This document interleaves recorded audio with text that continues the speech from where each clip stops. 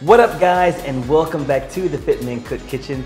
For today's quickie recipe, we have got one that reminds us all of childhood wonder. Do you remember the first time when you bit into a delicious piping hot slice of pizza? I still remember the day. In fact, one of my favorite memories of childhood and pizza was going to this place called CC's Pizza. And if you're in Texas, then you probably know what this is. It's a pizza buffet, and they had several different types, and you can eat until you bust, and then after you're full, you would go and play video games, and then go back to the buffet and eat some more. It was just like the best thing, and it was a treat to do on a Saturday. We can't live that life anymore. Pizza will catch up to us, and it doesn't make us feel all that great. So today, I'm gonna put a spin on a comfort food. This is a comfort food makeover recipe video. Today, we're gonna be making some gluten-free pizza. Now, the star of this dish is not going to be cauliflower. The star of this dish is not going to be chicken crust. We've already done that. The star of today's crust is going to be almond. That's right, almond flour. So I'm gonna show you a quick and simple way to make an almond flour crusted pizza. And this is actually, in my opinion, much easier to do than cauliflower. And it's also less work than the chicken crust pizza. Both are really great recipes, but I think this one is just fantastic. And I know that you're going to love it. The final thing that you should note with this recipe is just the toppings. Now, if you've never made this before, then I highly encourage you just to go ahead and follow it all the way through and use my recipe and my steps. That's because if this is your first time baking with almond flour, you need to know how it stands up to heat, how it stands up to moisture, and this will get your feet wet. When you just jump right in and start loading it up with a whole bunch of toppings and sauce, then you may not get that desired result. So just take it slow and ease into it. Plus, there is a lot of goodness when it comes to adding in some fresh ingredients, which if you've never done before, today is going to be our day to go and do that, because simplicity is sometimes the best thing you can do for your diet and also for your taste buds. So if you are ready to roll up your sleeves for this amazing almond crust pizza recipe, then let's get started. But before we get started, of course, I've got a little bit of trivia / some jokes for you today. First off, how do you fix a broken pizza? If you want to think about this one. I wish there's a studio audience actually guess. With some tomato paste. Come on. How do you know that you're in love? Because they stole a piece of your heart? Why did the Parmesan break up with mozzarella? I'm way too mature for you. What is a rapper's favorite pizza song? Let's kick it. Slice, slice, baby. Boom, boom. I'm gonna get tumbled on the internet for saying that. That's not even a rap song. Yeah, that's it. Let's get on to the recipe. Okay, first thing we're going to do is we're going to make our batter. So to a large bowl, we're going to add in some almond flour. Now I've got here some grated Parmesan. Also shredded Parmesan works very well with this recipe. A little bit of onion powder, and then some dried oregano. Give this a good mix, and if you can, use your fork to mash out all those lumps. Now those are the dry ingredients. Now let's move on to the wet ingredients. I'm gonna beat some eggs together, along with a little bit of avocado oil and some fresh garlic. And then add the wet ingredients to the dry ingredients, and then mix everything together. Grab a spatula and just mix and fold and mash. It's not gonna mix together that easily, super quickly, but it will get there. Once you get everything mixed together, form everything into a nice ball. And I like to let this rest in the fridge for about 5–10 minutes. And after about 10 minutes, we're going to spoon out our dough. We're going to first kind of flour our surface with some almond flour and add our dough to it. And you're gonna treat this the same way that you would some normal pizza dough. So we're just going to mash it.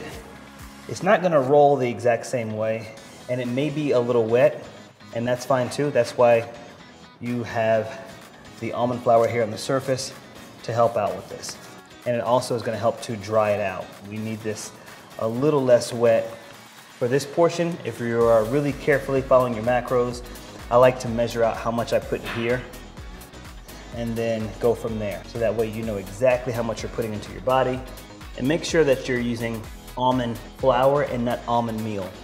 I know that they're sold side by side in the grocery store, but there is a complete difference there.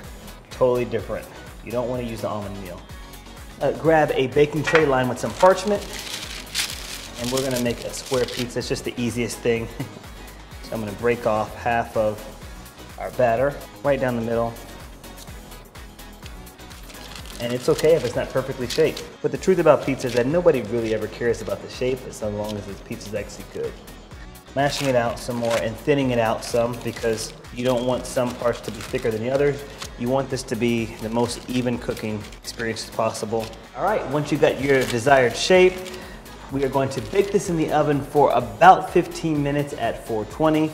And what you're gonna be looking for is just to make sure the edges are just lightly crisping up, they're not gonna be burning, and that the center is actually cooking.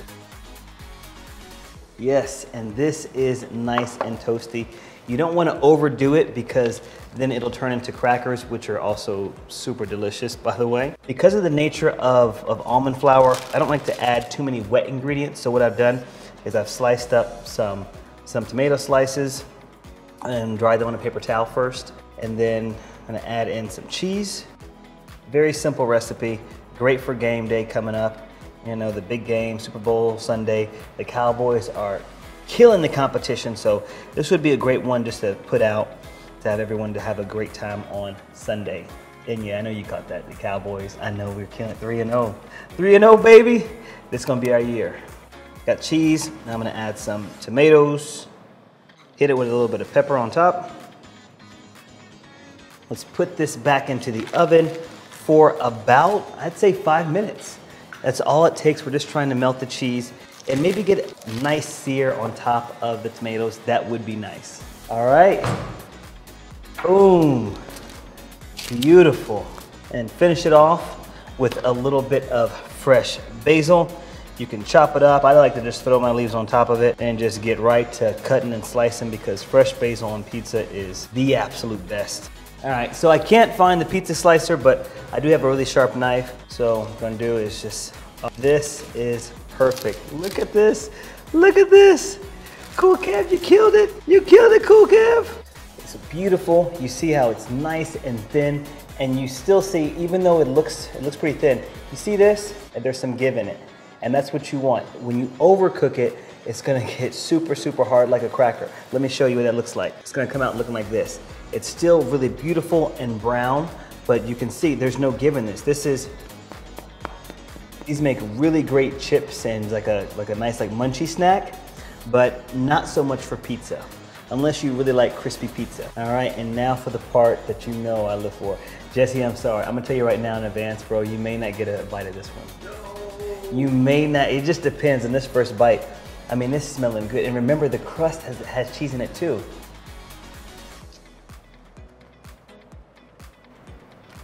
Yeah, you're not getting a bite. This is super light. I would eat this entire thing with a nice salad. Okay, you can get one slice. You get one slice, come on. You can get one. Here's a little bit of salt sprinkle here on top. It's gonna share with you guys. I know, this is a quick one. Oh, this one. Oh, this one's today. Go ahead, go ahead. You know what, you can go and grab, you can grab that one right there. It has some basil in there. Yeah. Okay, look at that. You know, hold it, eat camera. Oh, there you go.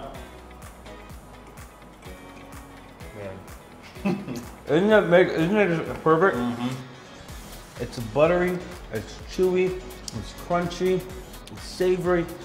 There's no compare. It really is. Like the crust, I don't even know. It's almost like a pastry level, like.